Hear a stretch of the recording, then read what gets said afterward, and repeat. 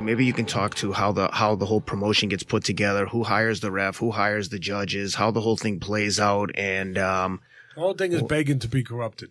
The whole, it's like, boxing is like, when you ask that question, boxing is like building a city, building houses, building a community on toxic ground, on ground that came from dumps. Well, hear me through. And it shouldn't be built on that. So something bad's going to happen eventually. Your kids might start glowing at night. Okay? And where it's built on something dangerous, on something toxic, on something it shouldn't be built on. Well, that is what boxing and the structure of boxing has been built on. Because you have the people that are making money in the sport, the promoters, the managers, whatever. You have the people making money, and they are in the same place right next to the people that are supposedly administrating the sport, making sure that the sport's not crooked, making sure that funny things don't happen, making sure that kids don't become green and start glowing at night, right? And so the landscape, there's no division of church and state. There's no separation. There's no policing. There's nothing. There's no, God Almighty, there's nothing in place to make sure that corruption doesn't happen.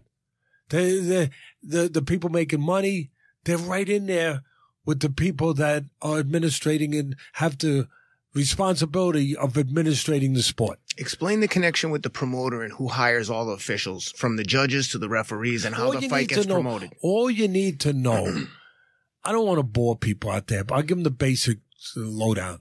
All you need to know is that, first of all, the promoters pay the officials in a lot of states. I mean, do you need to, what? It's like the Patriots hiring the referees before the Kansas City game and flying them out there Kraft, on a private jet. owner Robert Kraft saying, hey, come here, Mr. Official. Here, let me give you your paycheck for today. Hey, the jet's on the runway to take you home. Here. I mean, so you got these alphabet organizations, these sanctioning organizations, WBA, and I've said it before, I'll say it again, the call letters, what is it, World Boxing Association? For me, it's we be asking. Okay? The IBF, International Boxing Federation, all right. Listen, 40 years, I'm sorry. I got to tell you what it really is. I be felonious. All right? Okay? Yeah. WBC, World Boxing Commission, or whatever the hell it is, council, whatever, I don't even know. But whatever it is, we be collecting. All right? Listen, it's not so funny when a kid gets robbed. That's right. That has put his whole life into it, and he's taking punches, and he has to go back after being robbed and take punches again to get back to that place that he was just robbed from. That ain't so funny.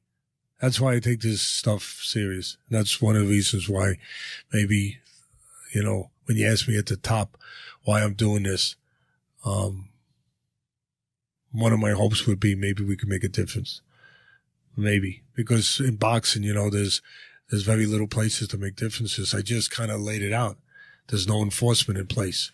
There's no national commission. The NFL has one. The NBA has one. MLB has one. NHL has one. Boxing doesn't have one. There's no police. There's nobody there. And to your point and to your question, you got the people, the promoters, people making money, and the organizations who rate these guys who get sanctioning fees from their champions for the right for them to call you a champion and give you a belt. You have to pay them a part of your purse, a sanctioning fee. And they have, they have these meetings that go on, these conventions that go on all over the world. They meet. What do you think goes on? Again, there's no police there. So you have the head I won't name one. I won't pull one out, but of one of these organizations. And then you got the manager of a fighter who wants his fighter to move up a little bit. Is there anyone watching our conversation? Is there anyone who's seeing that maybe he's buying a ad for $30,000? Ads in those places don't cost $30,000. That's the kind of stuff I'm talking about. Do you know it's what like I'm this, saying? like stuff but I'm giving the it to you. layman isn't gonna. But I'm just saying. Do you understand? Yeah. There's nobody there saying, "Wait a minute, ad for $30,000." Whoa! $30,000 ad in the church bulletin. Wait a minute. So you know what I mean? Or how about the dinner? I've been at them. How about the dinner where you know where to go, what restaurant to go in the city before a big fight, right? Around the world, Germany, London, United States, wherever the fight's going on, and you walk in and you see something that looks like the Last Supper. Except the Last Supper, the big difference is that maybe there was a better group of people, but the big difference is that there was probably just bread and water. At this dinner, you got the best wines. You got lobster, you got caviar, maybe. You got the best steaks. I mean, it's a hell of a dinner. And you know what? It's a hell of a tab. It's a hell of a bill. And guess who's at the dinner? All the officials who's going to be working the fight the next day. Yeah, this is real. All the officials who are going to be working the fight the next day, all the heads of the organization or some of the heads of that organization, all the officials, the refs, the judge, everybody, they're all sitting there. Guess who the host is? Guess who the guy picking up the check is? It's the promoter. And guess what? The promoter has one fighter who he wants to win that night. Guess what's going on at that dinner? But besides good cuisine, there's conversation going on. And maybe somebody says, hey, thank you for your hospitality, Mr. So-and-so. I was wondering, it's such a beautiful place here. And, I haven't gotten a chance to really see it yet. I was wondering if I could extend the hotel for an extra 2 days. No problem. No problem. There's nobody there to say there's a problem to that there's an impropriety to that. So it's no problem.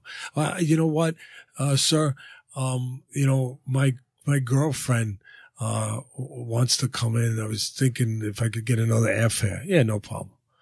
I was thinking that, my second girlfriend wants to come in. I gotta get a, yeah, I gotta get a second room.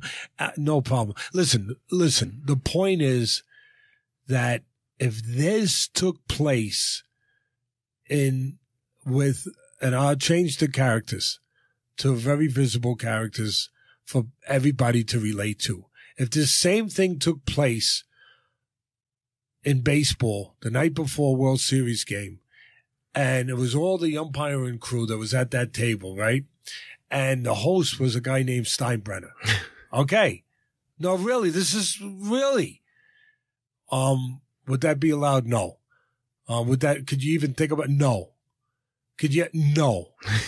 Because there'd be no sport of baseball anymore. They're gone, done, finished. But there's still a sport of boxing, and it goes on every day.